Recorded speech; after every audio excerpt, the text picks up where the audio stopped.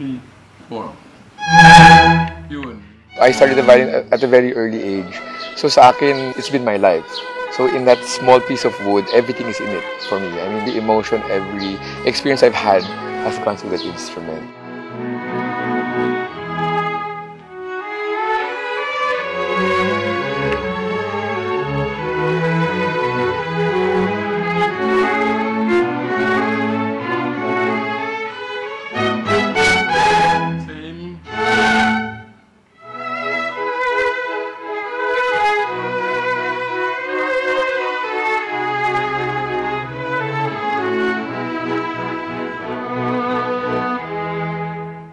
I was 28 years old when I started Casa San Miguel, so I was very idealistic. And the idea was how to bring culture to the rural areas. I thought if I was doing this in America, I think I'd rather do this kind of work in my own country.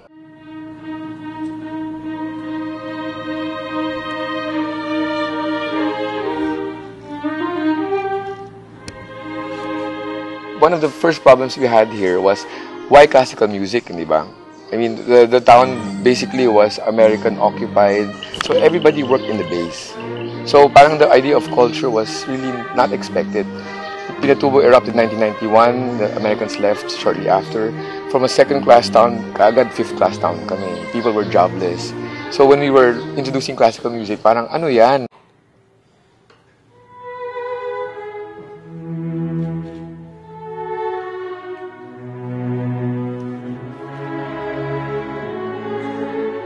We administer a test that shows that they have an inclination, whether it's visual arts, photography, music, dance, theater, writing, whatever, as long as they can show that they have some of the skills. And apart from that, that they have the parental support. When we started, we didn't really say, magtuturo tayo ng mga mahihirap. We just thought, we are here, we will try to develop the area around us. Meron po kasi nagtatanong nun ng scholarship dito sa Casa. Sabi ko po, gusto ko pong subukan kasi napapanood ko po kasi sa TV yung mga nagva-violin, kaya po gusto ko rin po matuto. When I first started, I thought I'd like them to be violinists. But the reality is that, well, industrially, there are no jobs anyway. By our 10th year, we were about to close actually. So we started doing a survey. We were asking the kids, ano bang dulot sa inyo ng programa dito? And they all shared. The parents and all of our stakeholders said that if not for Casa, their lives would have been different.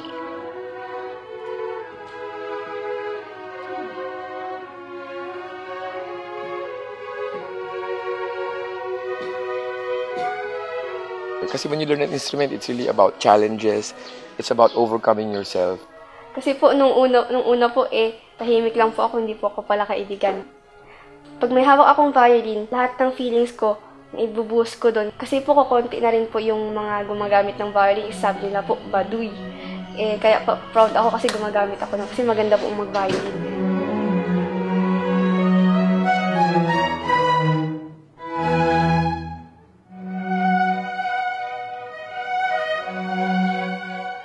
Pag nagbabiolin ako, naisip ko po na pag mayroon po akong problema, nawawala po.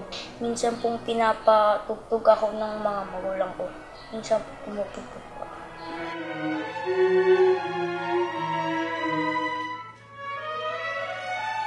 For a child to pick up a violin, play in front of an audience and, 200 people, that's a big moment. It's not about good or bad, although we assess them, But when you're in the performance or in the exhibit, it's just about the moment. It's just being able to stand up for yourself. Pasado ka na. About 70% are from the local community. 20% are from the surrounding community. And 10% are the ones from children of doctors, accountants. So it's about creating some kind of change for people in communities that are not directly going towards building careers, although we have kids who are in that path.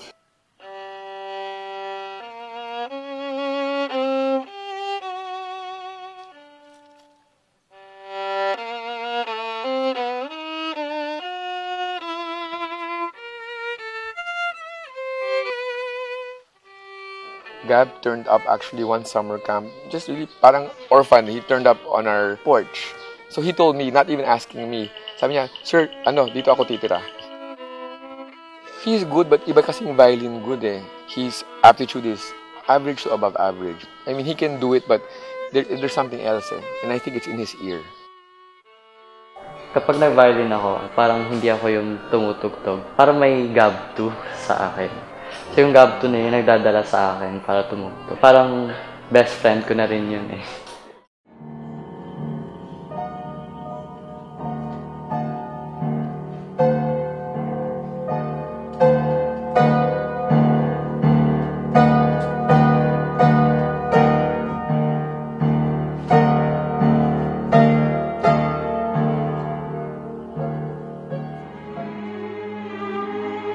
We're so grateful that a lot of the teachers who mentor are here because they want to pay it forward. I do it because it's the natural course of, it's my logical conclusion, my way of bringing it forward.